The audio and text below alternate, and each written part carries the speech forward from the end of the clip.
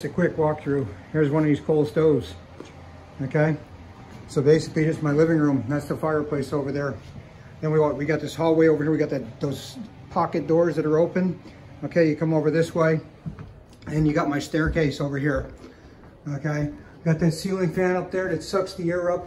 Plus there's a cold air handler up there, or there's an air handler up there. That's so the warm air is getting sucked into that vent and getting distributed around the second floor and the first floor. Also, if you notice over here, I cut this door down. It used to be a wooden door like that, a 6-panel door, but I took it out and I made this, put a scratching post on it, and I made it so that all the heat from the stove in the lower level can come out. So basically the heat comes out over here, goes right around the corner, goes right upstairs to where it gets redistributed around the house. So here's the other stove I got right there. So this sucker here, this is just radiating all this heat in here. But the beautiful thing, check this out. It's only 72 degrees in here, 72.6. So it's not like you're blaring heat down here. And it's so hot next to the stove. I'm gonna show you here. We're gonna go up the stairs. So the whole house is comfortable.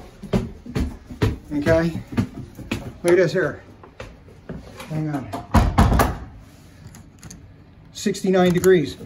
So that it's not like it's so hot because of the stove or right next to the stove. All the air is getting moved around the house. And so those two stoves are heating my house.